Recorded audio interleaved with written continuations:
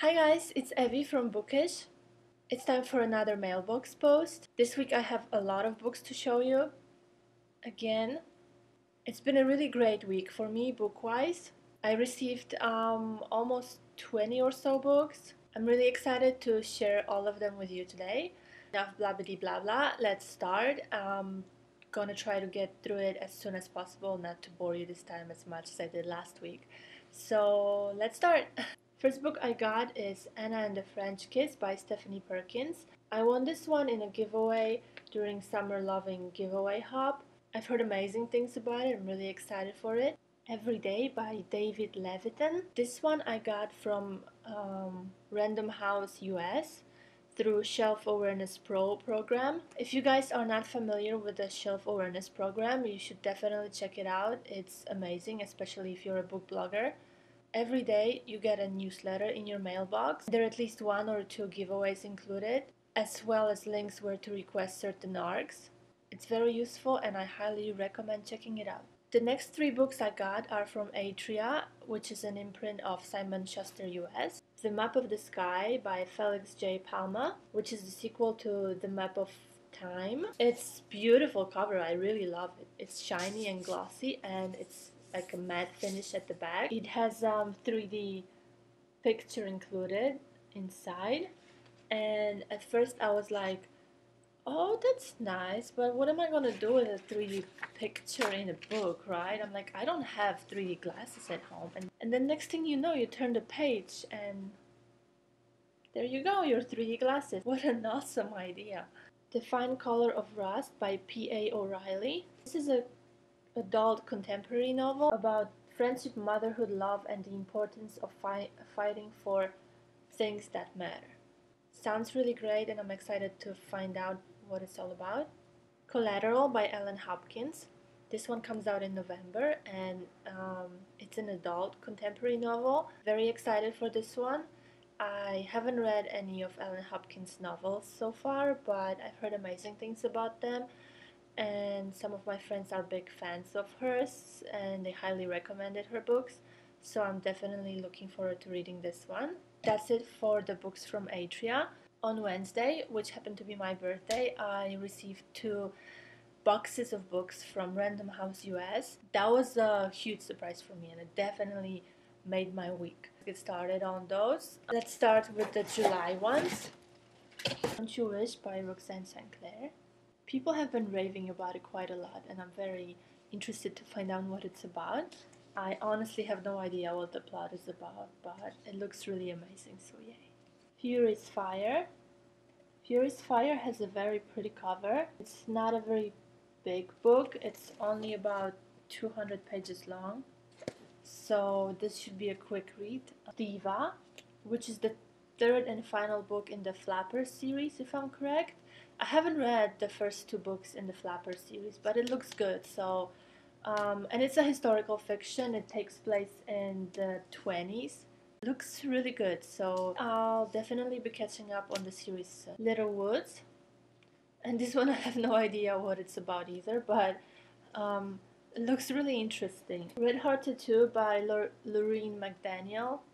I actually have already a copy of that, which I got from Wendy just before moving to Buffalo. Not sure what I'm gonna do with my extra copy yet. I'll probably give it away when my review goes on the blog, so be sure to check back later. Suck It Up and Die, which is the sequel to Suck It Up. This one is like a more humorous take on like a vampire story. I've read quite a lot of those humorous takes on vampire stories recently, and I pretty much love them all, and I have my hopes high for this one as well.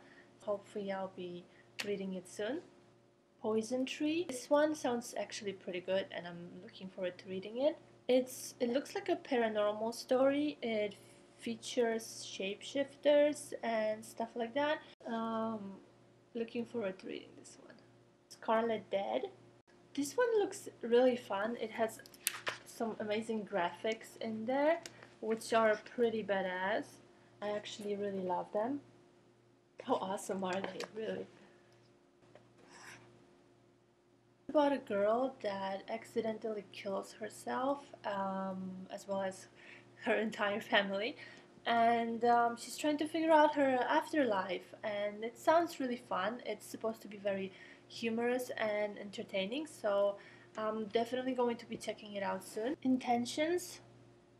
Not sure what this one is about either.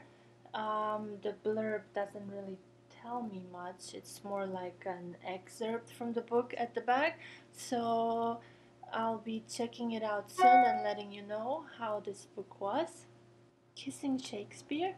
This one sounds really awesome. It's about a girl who goes back in time to meet Shakespeare, and apparently they get romantically involved, and there's a risk that Shakespeare will not actually write all those awesome plays and dramas he wrote later in his life. It's sort of like a time travel slash romantic story, and it sounds really adorable and cute, and I cannot wait to start reading it. Touched. Touched has an awesome cover, and I absolutely love it. It's my kind of cover. It's beautiful. And it's a reality bending novel. It's about decisions and how they affect, like the ripple effect, the butterfly effect, trading one life for another, that kind of stuff. I'd imagine, I'm not exactly sure, that's what I got from the blurb inside. So hopefully I'm correct. Either way, it sounds awesome and I cannot wait to start it. Under My Head, Tales from the Cauldron, something like that. This one featured many short stories, um, witchy short stories, and I love witches, so this is definitely a treat for me. Looking forward to reading it. The Blood Keeper, which is the sequel to Blood Magic, and I haven't read Blood Magic. It's just another one of those books that I haven't read yet, but I already ordered my copy because I heard amazing things about it, and I was like super happy to get this one. So cannot wait to start on the series. If you guys have read it, please let me know how you liked it. I would love to hear your thoughts on it. Yeah, very excited for it. And last but definitely not least, The Stone Girl, which is, I imagine, a contemporary novel. Not quite sure if it is actually, but it looks awesome, and I believe I heard some really good things about it. So that's it for me this week. I hope you guys had an amazing week in books just like I did, and enjoy all your reads, and I'll see you guys next week. Bye.